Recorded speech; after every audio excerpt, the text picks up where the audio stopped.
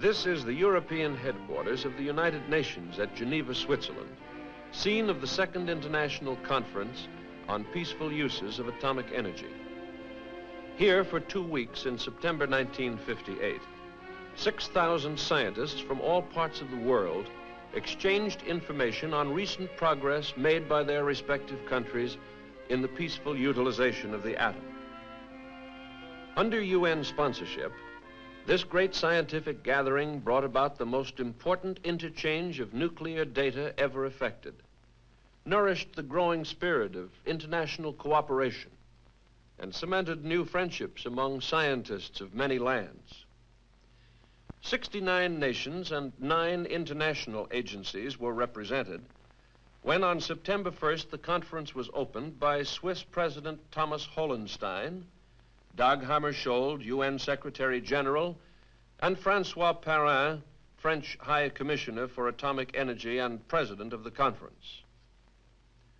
The 572-man United States delegation was headed by Louis L. Strauss, then President Eisenhower's special advisor on atomic affairs, and included our leading scientists, engineers, and administrators. This group brought to the conference a comprehensive program covering the newest developments in the U.S. atomic program. Other countries, too, sent their top scientists to report on their own activities. The 1958 conference was larger in every respect than the historic First Geneva Conference of 1955. For 2 crowded weeks, the delegates listened in 4 languages to selected papers on virtually every peaceful aspect of the world nuclear picture. More than 2,000 technical papers were submitted for the 77 formal sessions of the conference. 714 of them delivered orally. All were made available not only to the delegates, but also to the more than 900 journalists and radio and television commentators from 36 countries. 722 papers were contributed by the United States. Also of tremendous importance were the opportunities for informal discussion among delegates of the participating nations and for observation of actual experiments underway and equipment in operation in the great technical exhibition covering more than 2 acres of floor space. Here, 20 nations and 2 international agencies displayed their newest research findings and practical applications of atomic energy.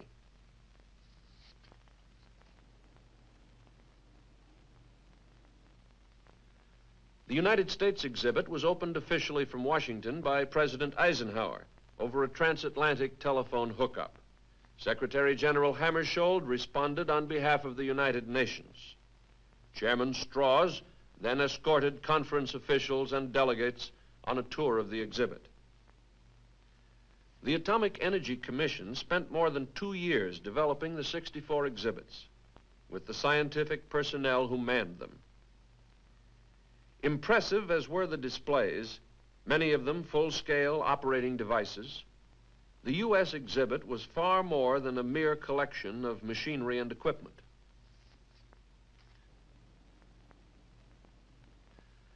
The scientists themselves were the real heart of both the conference and the exhibits. Many of them brought along portions of their own laboratories and continued their experiments right through the conference. The American exhibit, which covered more than 36,000 square feet, was divided into 4 major areas of interest. This one was devoted to the physical sciences. Here were nearly a score of demonstration models, one illustrating the decay of mu mesons, and actual experimental devices. This machine disproved the time-honored physical law of the conservation of parity, opening new vistas in the study of the behavior of elementary particles, and a bubble chamber used to display the tracks of ionizing particles. This device was demonstrated by a scientist who helped develop the bubble chamber concept. This area also contained a complete radiation chemistry laboratory where the effects of radiation on materials were demonstrated. A second area covered the whole field of reactor science and technology. Here were not only models of many reactor types, including the propulsion unit of the nuclear ship Savannah and information-packed descriptive panels, but also operating reactors like this training and research unit. This reactor was used throughout the conference to produce short-lived radioisotopes for the chemical labeling laboratory and other working displays in the life sciences area. Many other exhibits were similarly interdependent. A modern electronic computer center, for instance, performed the calculations for reactor experiments, while the health and safety laboratory, designed primarily to demonstrate American safety standards and equipment, also monitored the entire exhibit continuously to ensure the safety of all personnel. Let's return to the reactor area. One exhibit which excited great interest among the visitors was the Argonaut training reactor, which was assembled in full view of the spectators during the first 5 days of the conference. This scene was filmed on the opening day, the installation of a shield of concrete blocks. 5 days later, the reactor designed by Argonne National Laboratory went critical. On the 6th day, Chairman Strauss brought the reactor to full power before an audience which included a number of foreign graduates of Argonne's International School of Nuclear Science and Engineering. One was Munir Khan of Pakistan. The technology of feed materials processing also was demonstrated. A guide, one of 48 multilingual girls employed in the American exhibits, explains the process. The U.S. area of the exhibition hall was a favorite rendezvous for scientists of other nations, many of whom returned day after day to study the displays and to discuss them with the Americans in charge. Blackboards were scattered liberally throughout the area to facilitate these discussions. The members of this interested group are Soviet scientists. To promote the interchange of information in a friendly atmosphere, the U.S. exhibit provided a balcony lounge reserved for delegates and an information center where current American publications on atomic energy were available. Here, foreign scientists were able to obtain technical pamphlets on hundreds of subjects. The center filled requests for more than 35,000 such documents during the conference and acquired many of foreign origin in exchange.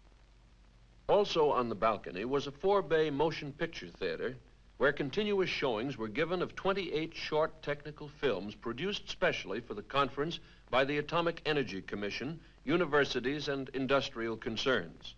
17 longer U.S. films were donated to the United Nations and shown in the Palais des Nations, along with 34 others contributed by other nations. Not all of the more than 100,000 visitors to the United States exhibit were scientists. Every afternoon, the gates were open to all, and the general public responded enthusiastically. Popular with scientists and laymen alike was the life sciences area, where the handling and use of radioisotopes were demonstrated. Exciting new medical equipment was displayed, a photoscanner for localization of tumors, a liquid scintillation counter for analysis of body radiation levels. Nearly 5,000 persons were counted for natural radioactivity. Other displays demonstrated the part played by the rumen, liver, and udder of the cow in the synthesis of milk, a new technique for continuous administration of radioactive substances to laboratory animals. Biosynthetic labeling for the study of plant nutrition and growth, and a novel method of diagnosing deviations from the normal structure or functioning of the human heart.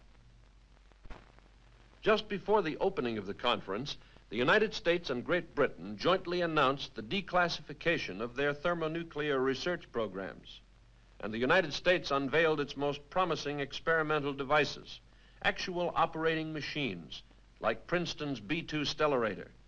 These represent the various paths being explored in a quest for a new source of power. Many of these machines were operated throughout the conference. The Princeton exhibit included a model of the university's Stellarator laboratory, devoted entirely to fusion research. And a figure 8 stellarator. This is one of several devices in which ionized gas or plasma is confined by means of an externally produced magnetic field and superheated in an endless closed container. The magnetic field is generated by strong electric currents which flow in copper wires encircling the ionizing gas. Another approach, the racetrack stellarator, in which the twist in the magnetic field is produced by current flowing through adjacent groups of wires in opposite directions. The University of California Radiation Laboratory exhibit featured a number of devices like the tubular pinch machine, in which electrical discharges are used to produce both the necessary heat, approaching 3 million degrees, and the confining magnetic field. A similar principle is used in a rotating plasma device in the same exhibit, while other machines demonstrated a number of still different approaches. The Oak Ridge National Laboratory exhibited another method with its direct current experiment called DCX, in which molecules of gas are broken up in a carbon arc and then are trapped in a magnetic mirror field. The Los Alamos Scientific Laboratory showed a number of operating devices, including Scylla, in which the plasma is superheated by compression.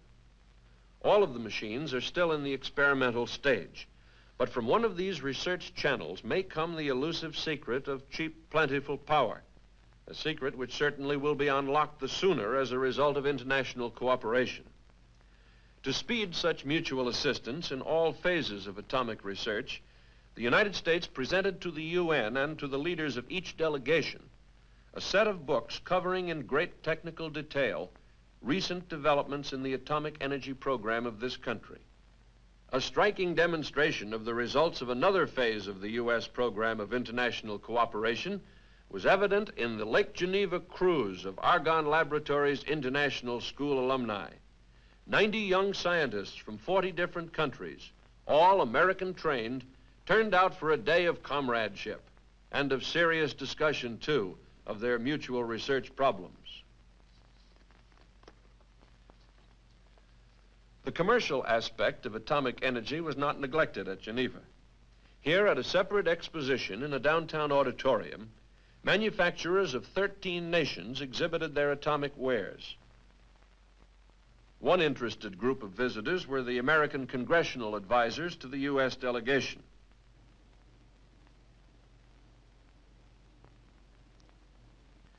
Here, 52 American firms, coordinated by the Atomic Industrial Forum, assisted by AEC, displayed their products for buyers from all parts of Europe as well as from Asia and Africa.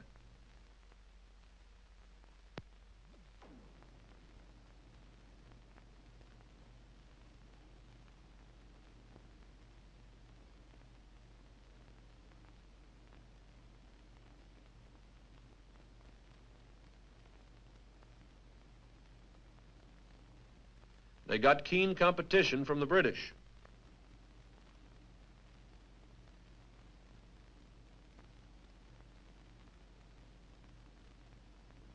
And the French.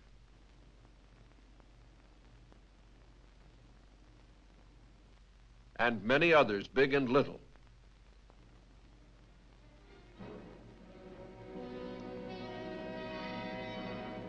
The atom and its appurtenances had come a long way in the 3 years since 1955, affecting the lives of people everywhere.